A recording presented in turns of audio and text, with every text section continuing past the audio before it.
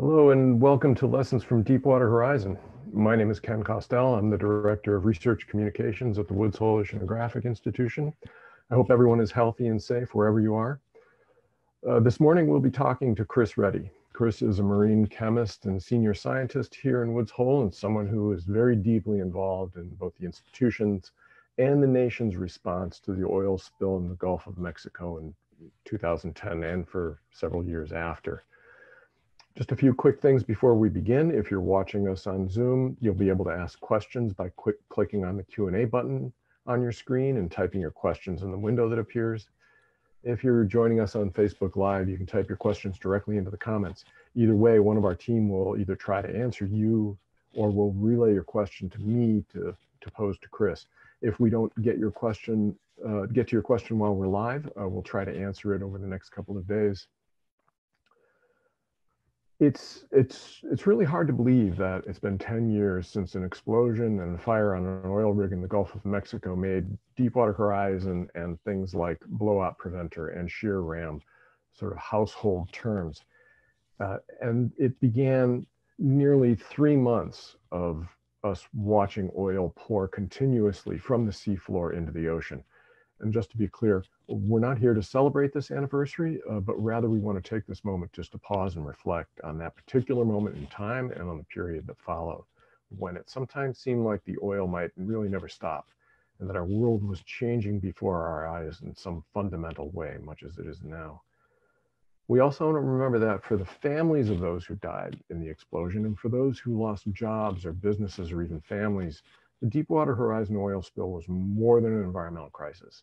It was a personal disaster, and it's one that some have yet to recover from. So our thoughts go out to everyone in the Gulf today as well. Our guest, as I mentioned, is Chris Reddy. Chris has spent much of his career studying oil spills and the complex ways that oil behaves once it enters the ocean.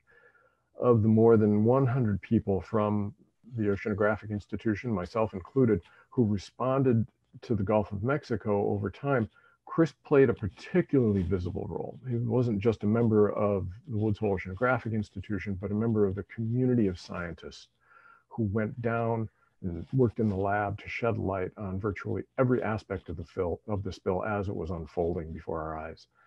Chris also made dozens of trips to the Gulf during that time, and he was the scientific liaison at the Incident Command Center in New Orleans, beginning in the summer of 2010. While he was there, he helped frontline responders and leaders of the armed forces and federal agencies who were there to understand and apply the knowledge that scientists around the world were providing them. Chris also testified before congressional committees several times. He briefed lawmakers at the federal and state level and local level. He met with community groups and individuals all along the Gulf Coast throughout that time to help them better understand what was happening over the horizon and deep beneath the surface. Chris, before I throw it over to you, I want to ask, 10 years ago on this day, what were you doing and what went through your head when you first heard that there was an explosion on an oil rig and there might be an oil spill beginning? Thanks, Ken. I actually thought it was going to be a diesel fuel spill because I didn't know about the broken well, and the rig had about 800,000 gallons of diesel fuel. So I was more interested about what was on the rig as opposed to what was going to be flowing out of the bottom of the seafloor. And then, of course, we learned more that it was a much more difficult situation. All right, why don't you pick up from there? Tell us what you learned. Yeah, thanks a lot, Ken, and thanks to all my colleagues here at Woods Hole too, who got this webinar going. And thank you for your patience and your time and commitment to hearing about this in this webinar. I want to start off by recognizing that it's the 10th anniversary of this unfortunate event, but it's important to the lives and livelihoods of people who are impacted and the loved ones of 11 souls that were lost. But from nature's perspective, this is just the 10 years later. How nature responds to an uninvited guest, like an oil spill, nature works on a completely different scale of a different set of calendar and clocks and how it decides when it's going to do and not going to do something. And so just when we talk about this science and what we're seeing, we have to remember that this is just another day from a scientific perspective. The other thing is, today I'm going to talk about my opinion about a lot of points. There has been thousands of research papers that have been written, and there's no way that I could touch upon all of them. And in many respects, what I'm trying to do is give you my views and opinion. And this is by no means a review of the work that's been done. And then, the last is that even with these thousands of research papers that have been done from this event, we're only reporting on what we could see or measure and then discuss. You can't put the Gulf of Mexico in an MRI. And so you're limited as to what you can discuss and present. And we have to always keep that in our minds, even as we go through today. The takeaways, this was an unprecedented event. This was very much a natural gas release and an oil spill. Nature, I think the Gulf of Mexico overall demonstrated its resilience and how it responds to this uninvited guest. I learned as a scientist, oil spill scientist, about the importance of how sunlight can affect the oil that's on the surface. And, please take this in the right context. I am certainly not denying the injuries and the damages that occurred, but I think in the grand scheme, we dodged a bullet. When you place yourself, what we're seeing and dealing with in April and May of 2020, and what a lot was said on the news and TV, and even in my mind as well. Deepwater Horizon was a rig that was not too far off the shore in the Gulf of Mexico. It was tapping a well called the Macondo well. And on April 20th, due to a series of events leading up to it, including technology as well as leadership and management style, and even thereafter, this explosion occurred, and we lost 11 souls. And on the right-hand side is an image of the rig on April 22nd, before it toppled to the bottom of the seafloor. President Obama put together an impressive commission soon after the disaster occurred, and within 1 year they put together a comprehensive and actually startling report on the outcome of this, and also made recommendations forward. I highly recommend you look at this report. It's extremely well done and still timely today, even 10 years later.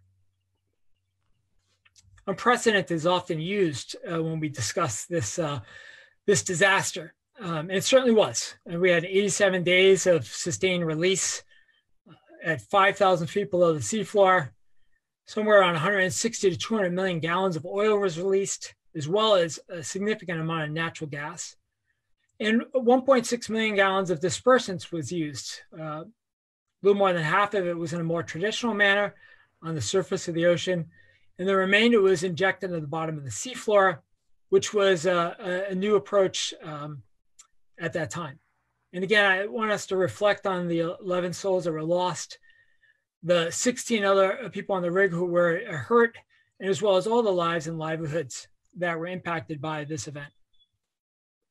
I want to go back and I want to really draw down about complexity. The Gulf of Mexico is a complex location. On top of that, we had not only oil and gas being leaked out from the bottom of the seafloor, more than leaked. And on your left-hand side is an image of the riser pipe, the shared off the wellhead of the Macondo wellhead. So this is right where the action was occurring. What you're seeing on the left-hand side is the flow of petroleum fluid, the reservoir fluid. And if you could take that apart, you could see that it was a significant amount of natural gas. And depending on how you consider it, it was either 84% natural gas and a much smaller amount of liquid oil, if you think about it in moles, which is a chemistry approach.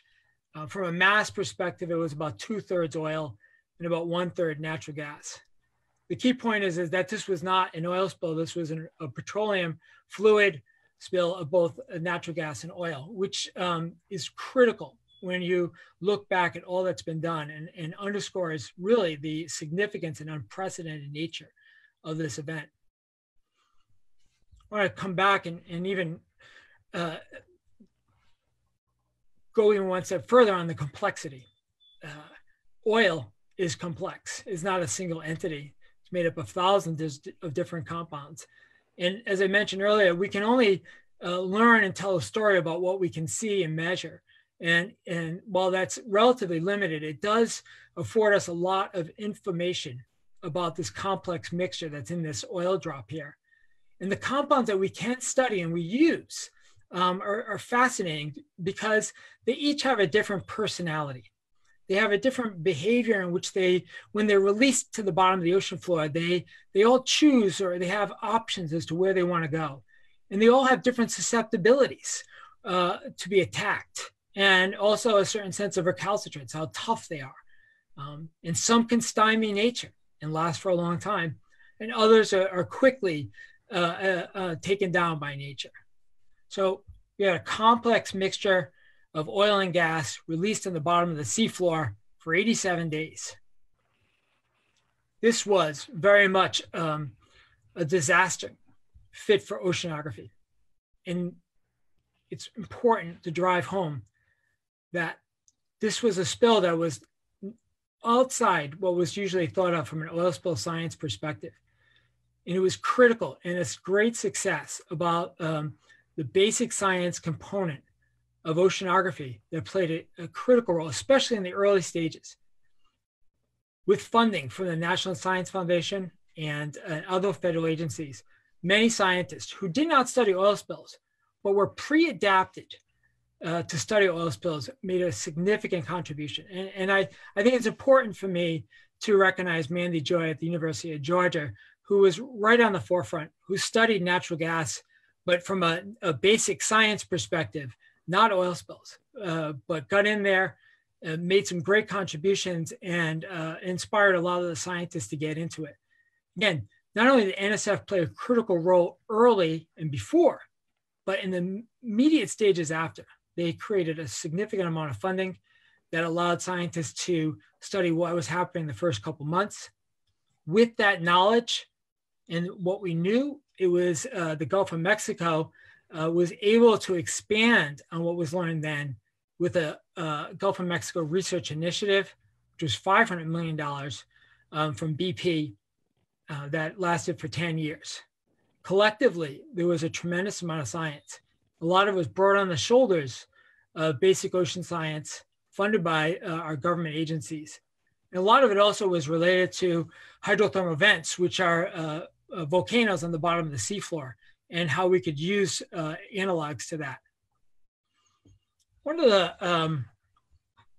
of the big issues that was happening immediately after the event occurred was understanding how much oil was flowing from the bottom of the seafloor. It was unknown how much was being released. There were some numbers early on. There was confusion. After that, there was a call for scientists to try to make a best estimate of how much was being released. And this is a video that shows a way in which Rich Camilli was making measurements. Hold on just a second, Chris. We got to figure out why. Oh, Chris, you need to stop sharing now. This is different from the way we practiced it. Okay. Okay, Craig, now you should be able to. Thank you. Thank you. I apologize. Just for everyone out there, we have a team that's working on this all at once. So go ahead, Chris. So what I'm showing here is what Rich Camilli did, a colleague of mine at Woods Hole Oceanographic. He was able to attach a device on a remotely operated vehicle that was able to get on site and make measurements on the diameter, or how much was getting flown out of the bottom of the seafloor with, in this case, there's a pipe that's been sheared off, the riser pipe. It's either open or, in this case, he was making a measurement when there was a kink here. But what's important is he was able to measure and conclude how much oil, reservoir oil, the oil and the gas, reservoir fluid, was getting released from the bottom of the seafloor. That's valuable. But as I mentioned earlier, this was a release of oil and gas. What was needed to be done next was to get an understanding of how much of that fluid was gas and how much of it was that in oil.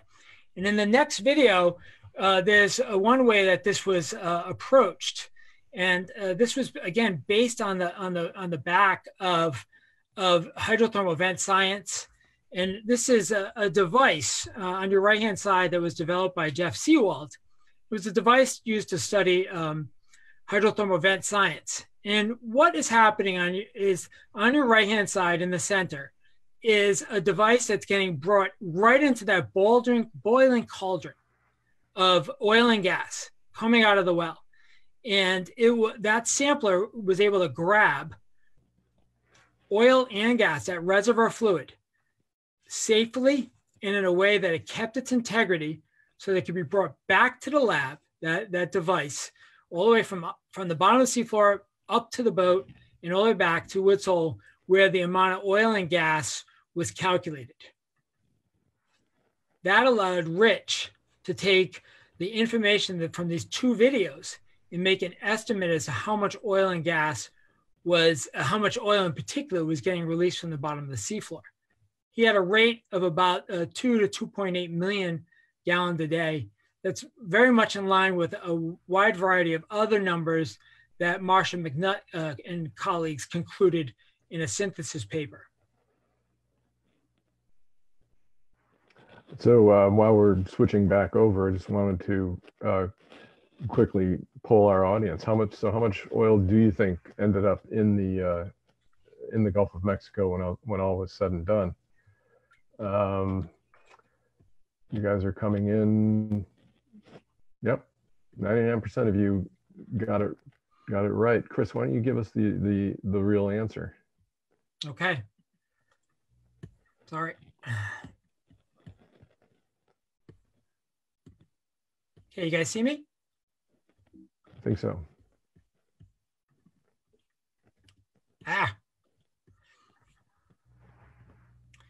Well, if you look at the tail of the tape, it was about 200 million gallons were released from the seafloor. But about 33 million gallons immediately after it was being released from the well, or close to it, was collected by BP. And so the flow rate was how much was coming immediately out of the well. Some of that was collected, and about 160 million gallons of oil was released into the ocean, as well as the natural gas component. So you have 167 million gallons of oil getting released over 87 days, 5,000 feet below the seafloor, as well as the natural gas. Where's it going? What's going to happen to it? I want to take you through where the oil went, and remember, and the gas. Remember now, oil and gas, all those components have different personalities and traits. We're going to see how that plays out when I show you these layers. So first, I want to, in this slide, you can see the Deepwater Horizon marked with a star. And in that pink area is a cumulative amount of oil that was seen on the surface, which is what we typically think about oil spills. Where is the oil on the surface? Well, you could visually see if you flew over with a plane. That's how far I went. It's significant. I mean, all the way to into the waters off of Florida. Now, let's add another layer. Some of that oil that immediately reached the surface and before it got spread, evaporated. A lot of it, actually, probably 30 to 40%. So if it made it to the surface, that oil, a lot of it, the compounds that are the most volatile, evaporated very quickly, 30, 40%. If it didn't evaporate, it spread out. Now, a lot of us have heard about these subsurface plumes that were very hot topics. And this was a component of the material that was coming out of the seafloor and had taken a turn to the southwest. And it was enriched at about 3,300 feet. And it was enriched with most of the natural gas components. So, and so let's stop here again. Some of the compounds never made it to the surface. They stopped at 3,300 feet or so. They went to the southwest. So those were the compounds that actually didn't mind being in water and other characteristics. Some made it to the surface and was immediately evaporated. And then some stayed on the surface. Some didn't even make it or eventually found themselves back on the sea floor. And that's in that little box. And then some that was on the surface eventually reached the coastlines. What I really want to drive home, and this is what's most important to me from a scientific perspective, is the direction and the distance traveled of the different components that came out of the seafloor.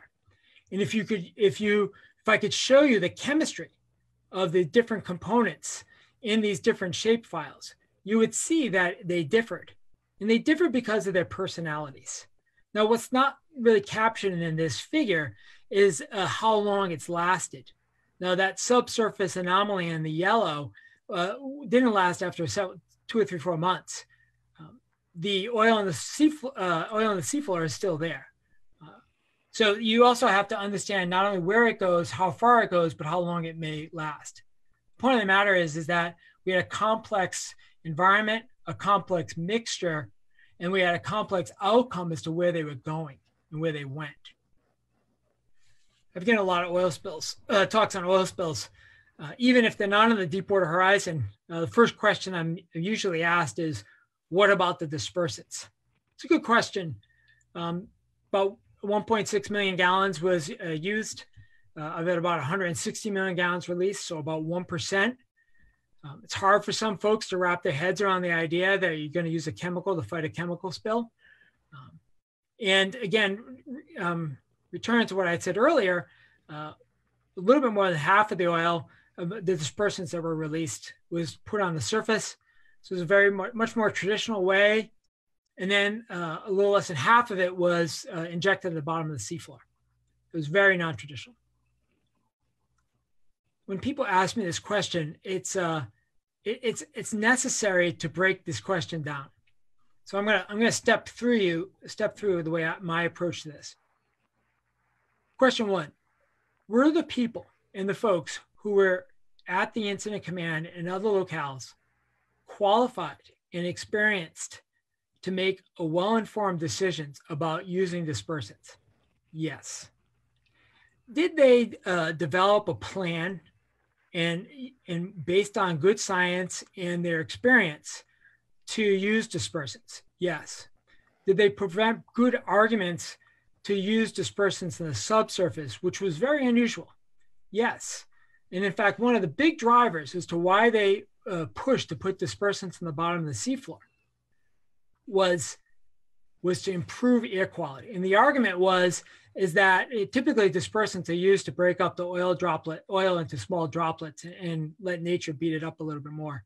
But in this case, using dispersants on the bottom of the seafloor, the argument is that it would improve the air quality, that more of those compounds that you might want to breathe and that could damage and hurt responders would be trapped in the subsurface.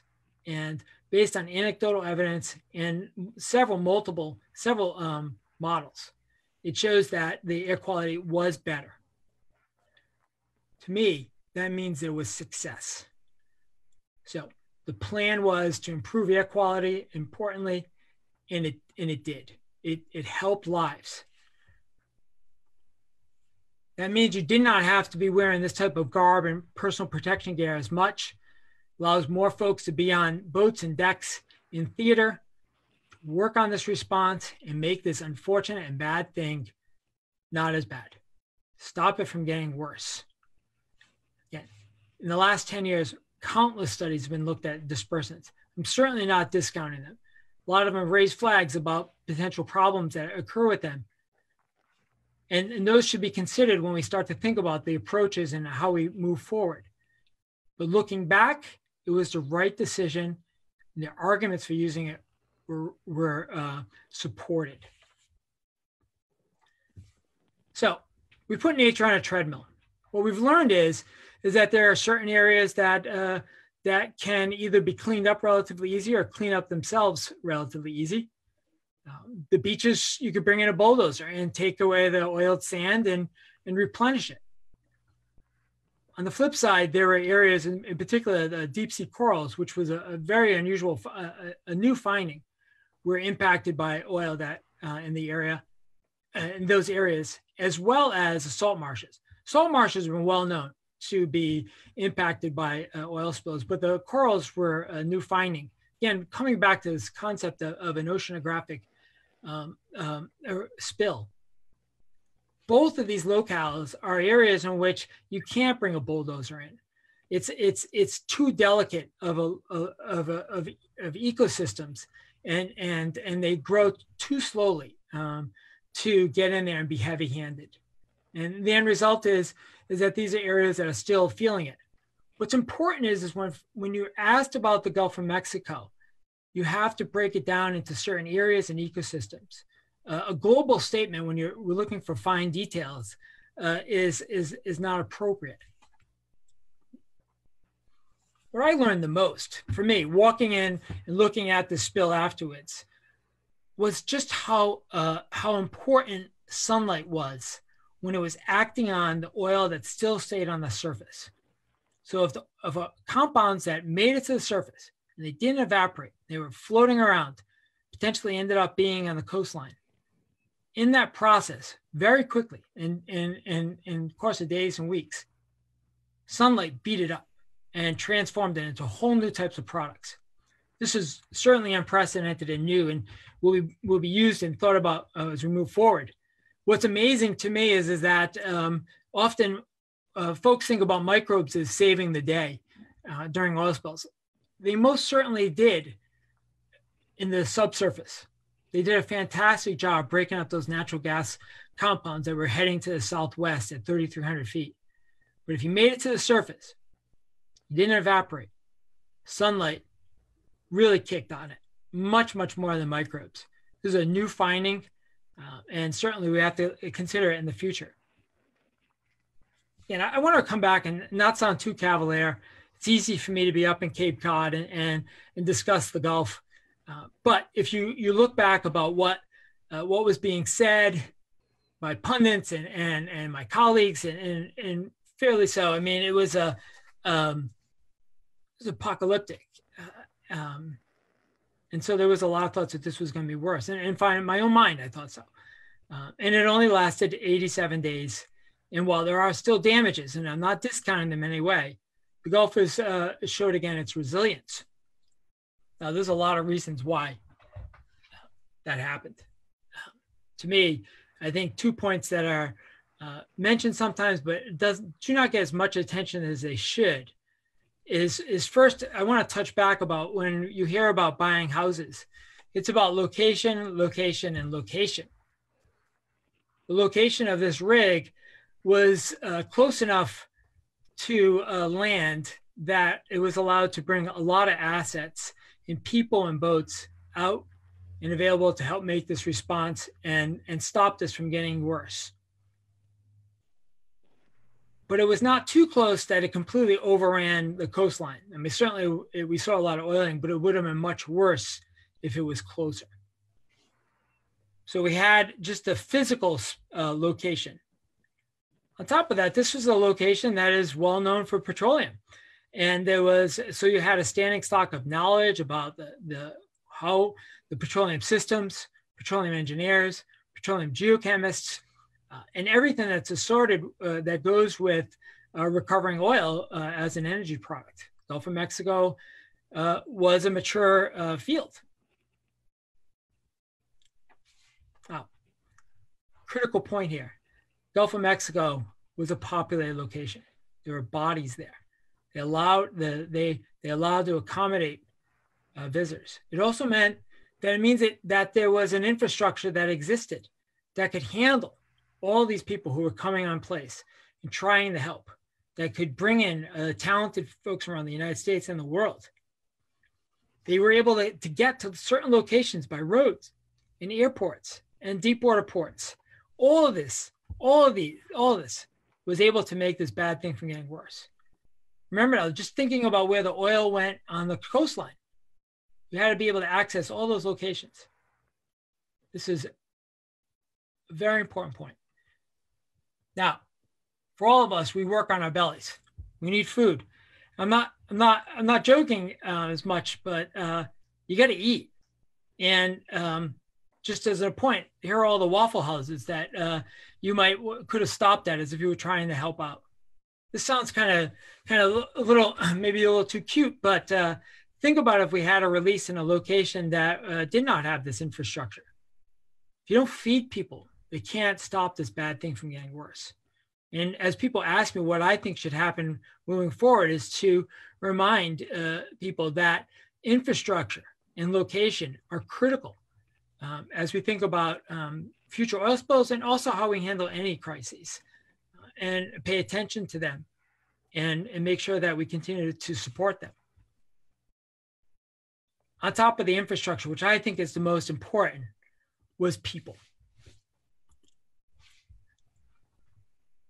Again, forgive me for using, we dodged the bullet, but in my context, we dodged the bullet if you consider what could have happened in April and May. There were frontline rock stars. These were officials from the government and industry who had trained and planned for years. Some of these folks were cut their teeth in the Argo Merchant spill, not too far from where I am, in 1976. Responded to other major events of oil releases around the world and all the many small ones, including the 8 million gallons that was released after Hurricane Katrina, although in discrete locations. The point of the matter is that these frontline, these great talents, these responders, the ones who make decisions that weren't so easy sometimes, but ended up making a bad thing from getting worse, they're the heroes. They're the folks that we don't hear about that much. Looking forward, unfortunately, a lot of these folks are retired or retiring. What's most important to me when I think about future oil spill science and how we make, excuse me, a bad thing from getting worse is to continue to hire more and keep this great army of responders intact, continue to support them, to educate them, help them build fruitful relationships with academia, to have an exchange so that in the future spills that we can make a bad thing from getting worse. It's about people and it's about frontline responders who make a difference. So it would be unfortunate. It's hard to even make a comparison to Deepwater Horizon into the pandemic. But it's the frontliners here who are also going to make a bad thing from getting worse. Often they're not celebrated. They don't get the attention, but they're critical for success in this time.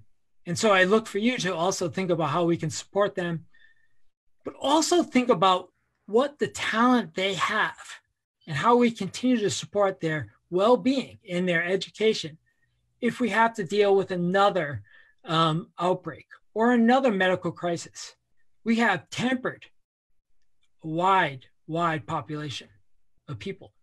We have to continue to support them now and in the future so that they'll be there for the future. Thank you. And I really appreciate your time and hanging there with us. And thank you.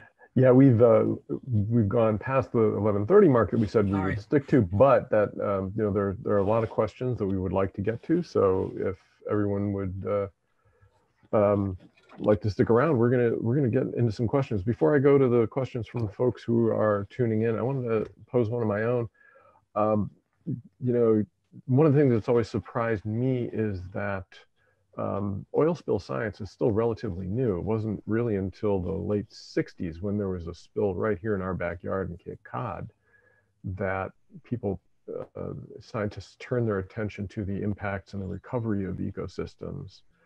And I know, Chris, your lab has been very active in looking at some of the marshes just up here in the coast in Buzzards Bay. And I was wondering what you're seeing from those studies, what those studies are telling you that we can expect perhaps in the Gulf 20, 30, 50 years from now. It's a good question. First, going back to this location. you have to be very careful about making comparisons. This was a diesel fuel spill that happened in 1969, again, not too far from where I live, where some really talented scientists kickstarted a lot of great science. And 50 years later, there is oil still in some parts of the salt marshes.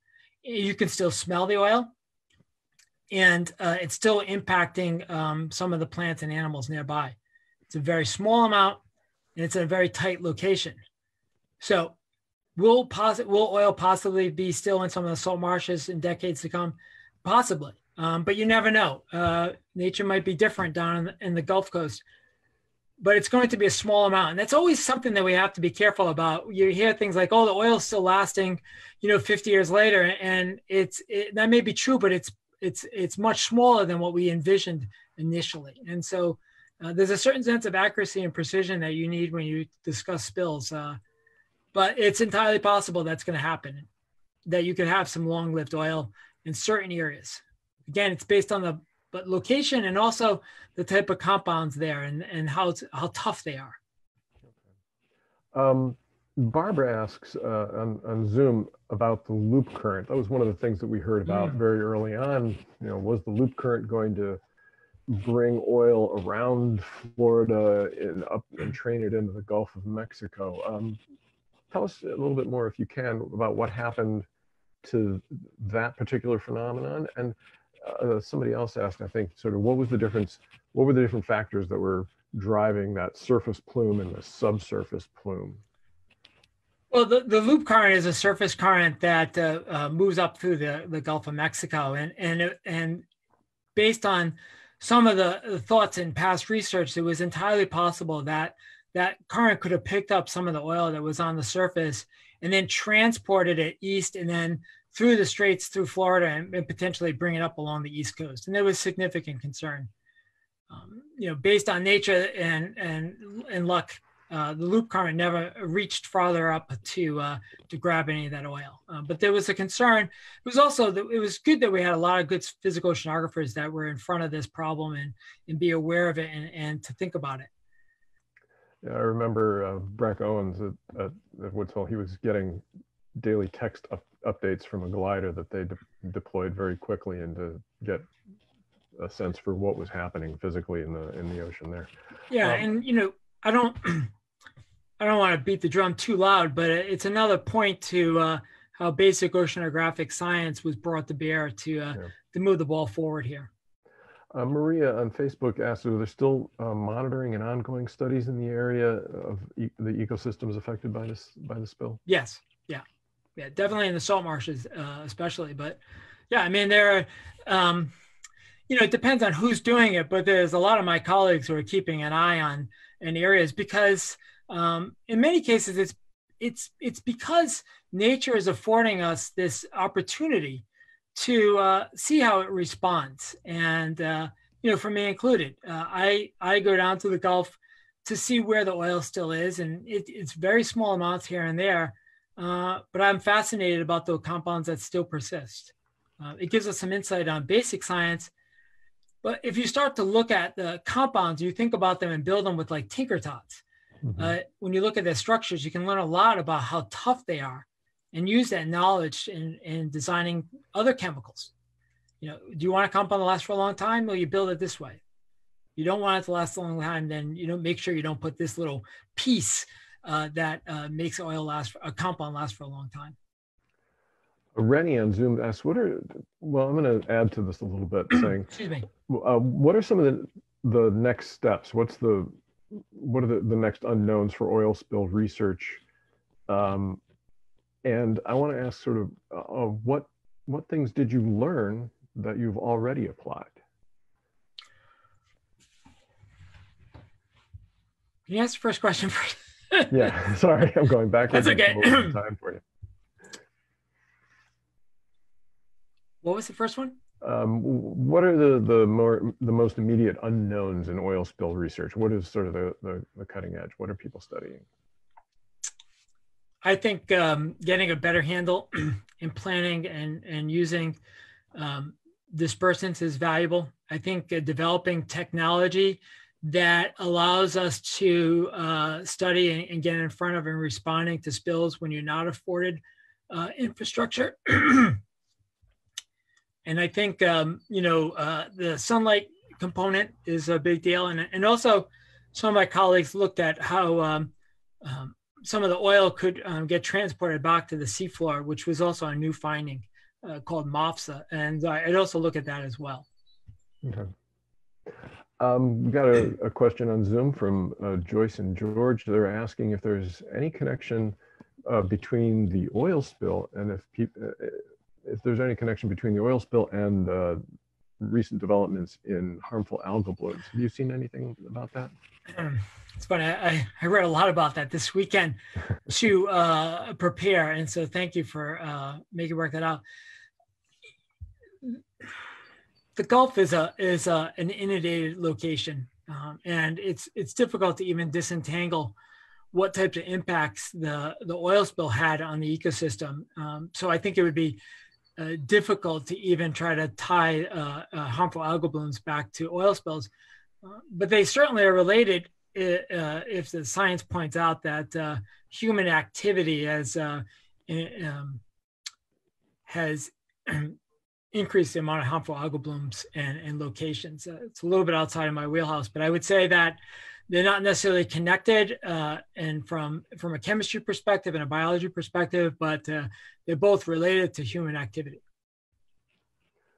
From Facebook, Pasalacqua is asking, what were the atmospheric effects of the spill? Yeah, that's a good question. It's a really good question. Some of the best science that was done after this event was done by atmospheric chemists. My friend Tom Ryerson, who's with NOAA, was able to fly a plane over the site and make some really impressive measurements about how much compounds and what evaporated. And then along with his other colleagues was able to look at the chemistry that happened in the atmosphere, which is a whole other type of science. And they saw a lot of breakdown products and other aspects and where it transported. It's a whole other dimension that where those compounds went and how they were acted upon. But it was studied. But again, it's hard to study aspects of an event when you're logistically challenged. It's hard to study something in the atmosphere when it's moving around. But what they did was very good, very good. Don from Zoom is asking sort of a related question. He was wondering a little bit more about photooxidation. How is this different from evaporation? What's happening to the oil when? I have a lot of smart friends who could help me out with this. Where are you, Colin? Photooxidation has, think about, if you left, something red in your backyard and you can see that the color has faded. It's what you're seeing is that sunlight has a capacity to attack compounds, either directly or with a little bit of help of something else in the ocean. And what happened in this case was that a significant amount of those compounds were acted upon indirectly or directly by sunlight. And exactly what happened, it was photo, and then oxygen was added to these compounds. Oxygen is usually only a trace amount of oxygen in many of the compounds that make up the oil. But a significant amount of the compounds were oxidized. That actually changed the color that you can often see. It was much more orange. And it also changed how it moves, how it broke down, how possibly it might get eaten by microbes. And Colin Ward nicely showed that it may even affected the efficacy of dispersants, that oxidized compounds don't disperse is predicted when it's not oxidized, the kind of the native component. And I believe this is one of the bigger findings from this, the science that's been done. Pat from Facebook, this is going to be an interesting answer. So multifaceted answer. How would this spill have been different if it had occurred in some place like the Arctic?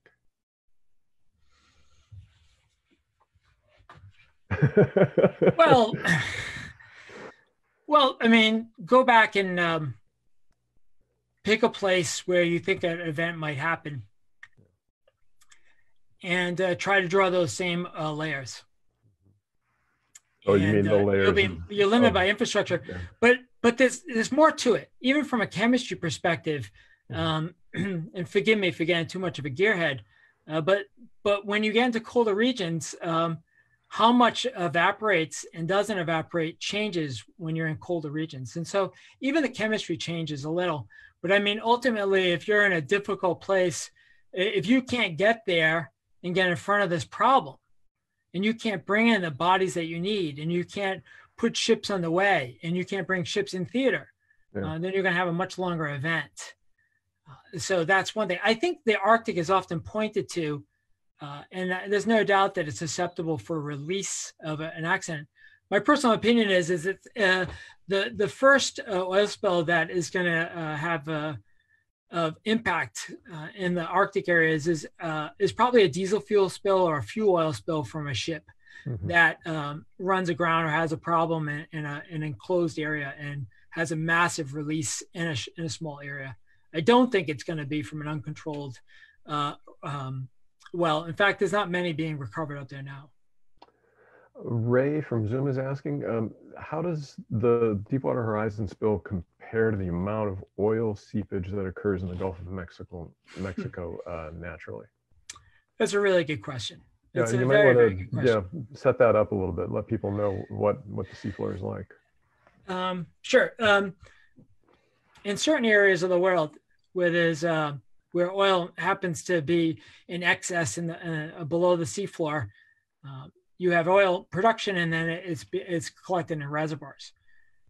You can have cracks in the ocean floor that allows some of the oil to meander up in this tortuous path and naturally seep out into the seafloor.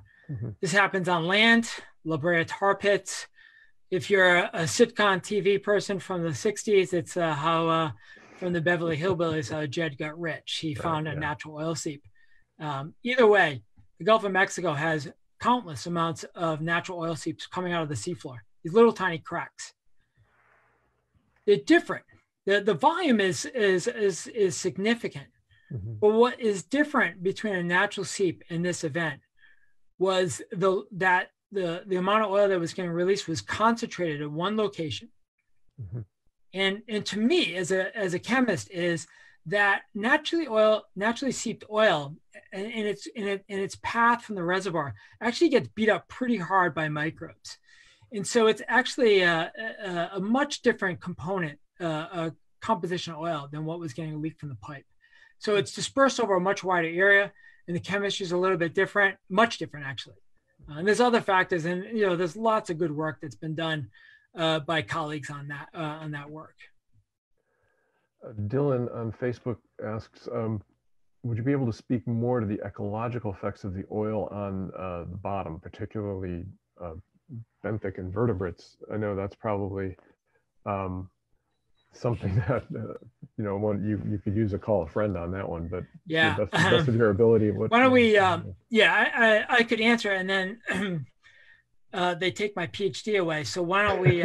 We'll cue that up with some of my smart friends. All right, we'll try and answer that offline. Yeah.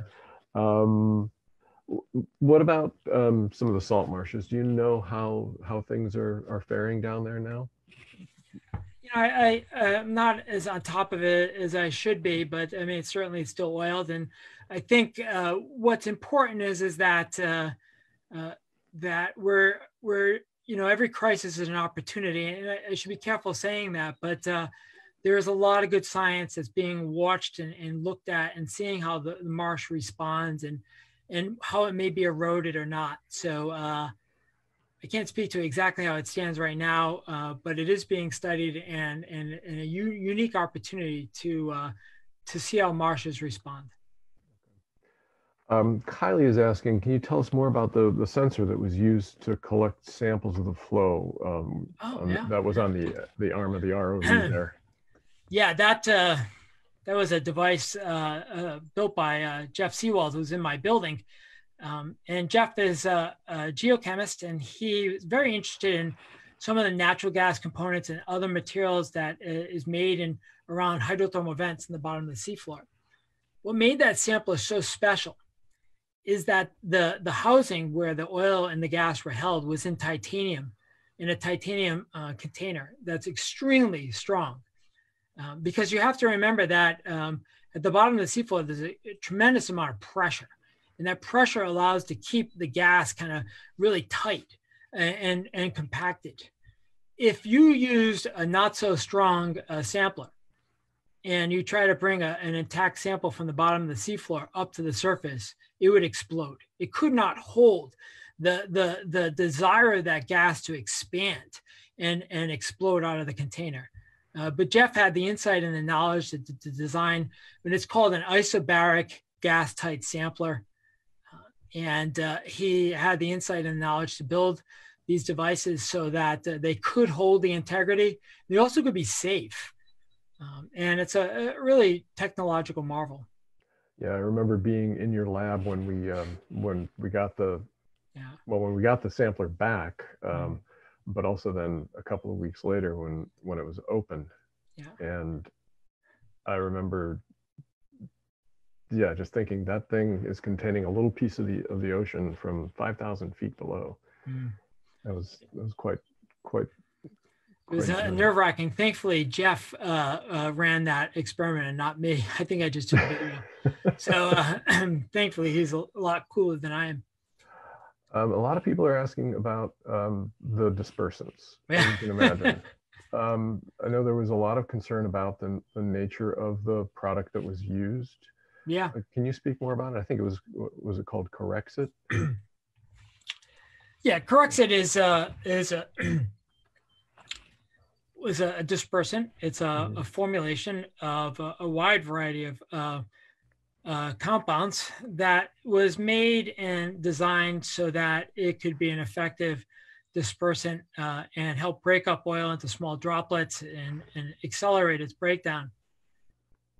Dispersant science had moved very far forward.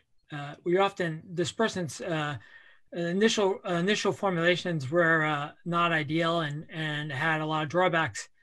Corexit was refined to a point where it was considered a very good product, and a lot of it was stockpiled. There are compounds in the dispersant that could create harm in a balance sheet.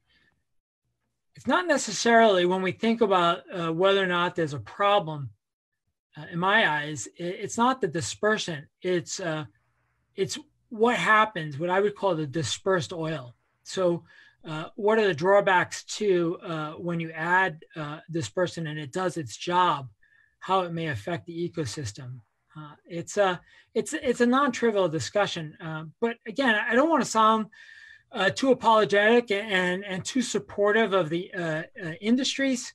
But this was a product that was well designed, well tested, and there were 2 National Academy of Science reports already on dispersants out there. There was a significant amount of knowledge that existed, and I think one other thing that we want to put together, and my wife knows more about psychology than me, is I'm always amazed about why folks are so fascinated and ask about the dispersants. It was relatively 1%. I'm certainly not dismissing it. And I'm going to draw a comparison to the amount of chemicals that are used to put out forest fires from planes, and it's a much higher amount. And both of those approaches are to make a bad thing from getting worse. And this is one of the great challenges: is dealing with the feelings of adding a chemical to a chemical spill. In this case, I think it was the right decision. Yeah. But we can use a lot of knowledge in the future to make it even better, or not use it at all, because you don't need to use it if the circumstances stand. Yeah, I think the point was that this was a decision that had to be made in the heat of battle. It was a good one. Yeah, I mean, I think we, in fairness, you're dealing with trying to stop a well that's leaking, and then also trying to manage what was getting on the deck and where it was. multiple stresses going on. And, what happens in science and how responders make decisions is, well grounded in science, but you got to run with what you got to run. If there was one drawback to me from this using dispersants, especially in the subsurface, was it would have been really great to have kind of an ongoing science experiment, controls, all the things that we like to have in our labs. But this is the difference when you're dealing with a crisis. You have to make a decision. Are we going to try to make this better, or are we going to try to have a project? In the future, if presented a different same case, I would strongly encourage to have an ongoing and well-designed experiment as best as possible to get a better handle on what things are going, what things are doing, and the success of it in near real time as best as possible. So that dovetails nicely to a question on Zoom from Timothy. He's asking about funding for oil spill research. Yeah. Is there adequate funding for looking at the long-lasting effects of the spill? You're asking a scientist if there's enough funding. It's that's always dangerous. No kidding aside. The Gulf of Mexico Research Initiative of $500 million over 10 years did an amazing amount, led to a lot of amazing research. And unfortunately, now we're stuck with some really great findings that should be continued to be studied, but the funding is limited. There's funds out of the National Academy of Sciences who are looking at other aspects, but it's available. There's certainly other government entities and others looking at the science of oil spills, but it's going to be a much smaller support than we've had for the last 10 years. I do think that strategically, how we fund research in the future has been tabled by the findings and the synthesis of a lot of this science that's been done in the last 10 years is being put together, already been synthesized. Those syntheses of 10 years of science are really great to be used to guide future science, and much more strategically when you have limited funds. So yeah, do I wish there was more funds? Yes. If the funds come available, I do think we can make really good decisions about how to invest in the future. Well, let's put it this way: are the funds being allocated in the right ways? No, I don't know. We're going through a massive transition. Coming out of an unprecedented amount of money that was put forth to the Gulf of Mexico. We'll have to see how it plays out. Yeah. Jamie also on Zoom is asking about what are the assurances that the leak was permanently plugged? That's a little bit outside of my world, but from what I know and what I've seen and what I've spoken to, I think it's about as buttoned up as possible, and in a similar manner to the many other wells that have been decommissioned. So I think that it's in good shape. It's a good question, though. It's not often brought up. Yeah, we forgot. Very good question. Is it regularly monitored? I don't know. All right, you can Jamie, check that out. Somebody's got to tell us. Yeah. If not, we can find that's easy to find out. It's a good question. I'd like to know. Yeah. Do you know, was the material that was collected by BP, was that quality enough that it could be refined? I don't know. I mean, they burned off most of the natural gas, and that's what on the screen you're seeing now. That those flames are the boats that were recovering that part of that 33 million gallons. They were getting gas as well, and they were burning it off. I'm assuming that it came those boats were filled with oil that it was used thereafter. It would be a shame if it wasn't, but I don't know where it went. But it's a lot of oil. 33 million gallons is a lot of money. Well, we have reached noon. We have over 120 questions on Zoom alone. Yeah, I think we're going to have to call it here. But I I want to thank you, Chris, for all the work you Oh, my did pleasure. and that you're continuing to do Yeah. to better understand Deepwater Horizon, and the inner workings of the ocean. It doesn't just touch on one oil spill or oil spills in particular. It reaches across the board in ocean sciences. I will also want to thank you, the audience who tuned in and who was so active with your questions. Thank you so much for joining us.